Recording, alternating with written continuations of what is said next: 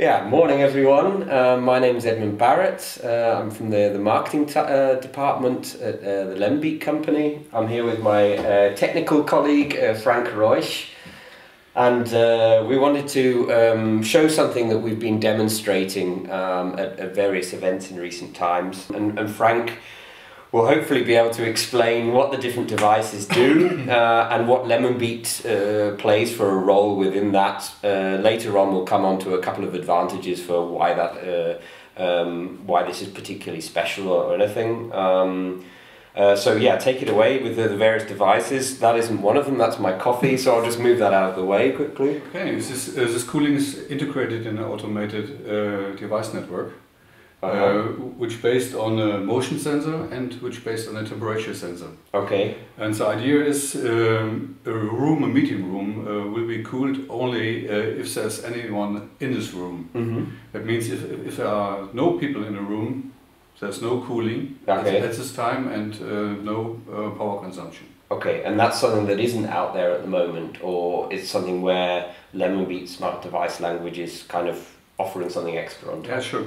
It is a working together between some sensors, and we make an automated connection of them. Okay. And the working is that if the motion sensor send us data, there are people in the room. Yeah.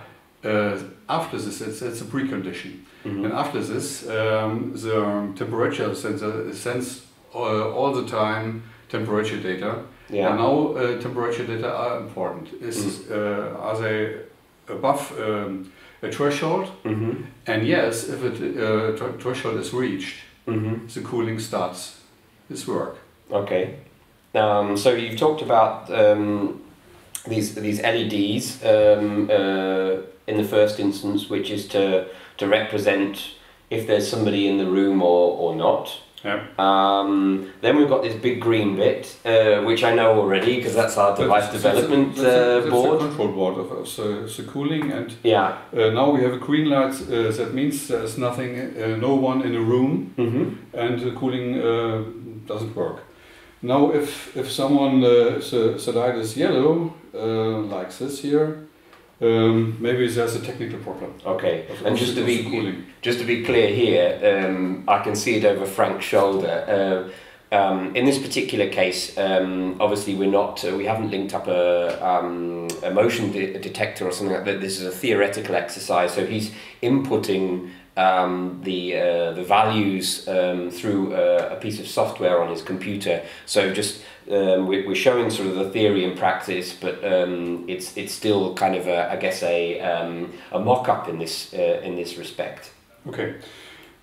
Now maybe we have the situation that no one is in the room and the signal is green, mm-hmm. and now someone is going into the room. Yeah. First, the cooling doesn't work. Mm-hmm. There's no power consumption, no cost for that. Mm-hmm. Now something is going into the room. It's very warm weather, mm-hmm. and now we show the light goes to red, and the fan starts his work. Yeah. Okay.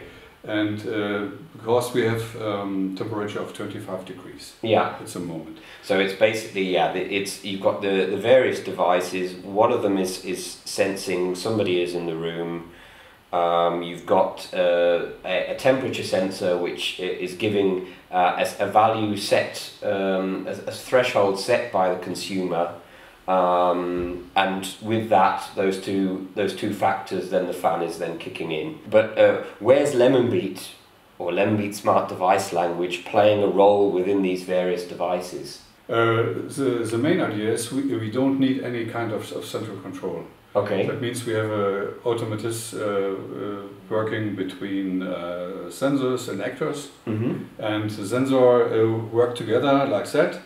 The cooling is only working if there is anyone in the room, mm-hmm. and that's a precondition. Mm-hmm. And so we can configure all of these devices with one software stack and one chip, mm-hmm. Very easily, mm-hmm. because it's absolutely generic and universal language. So we can basically describe any. If I was to bring something else, I mean, rather than say this binary module here. if I was to bring something else into it, I would be able to reduce it down into and describe it within using Lemonbeat smart device language. Yes, that's right. Okay. Yeah. And now as a second way, if the cooling is working and the temperature goes down maybe to 22 degrees, and then we will see that the cooling is stopped working, and maybe 30 minutes later, people are discussing, people working, temperature is growing, maybe to 24%, and the motion sensor already shows there are people in the room as a precondition. So the temperature sensor is sending us 24 degrees, and automatically the cooling is starting again. Yeah, well, fantastic. Always without any central control. Yeah.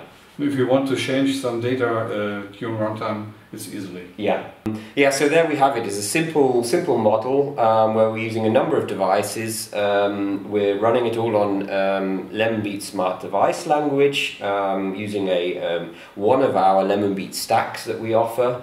And don't forget, with this software stack and this receiver, a lot of mowers of Gardena are running through Europe's gardens. Yeah, that's true. Yeah. So some of the technology is already out there. It's not just sat here in the room with us. But this is one nice little use case, which is very easy to implement. You can also use data from external sources as well. Wouldn't be a problem to bring that in as well.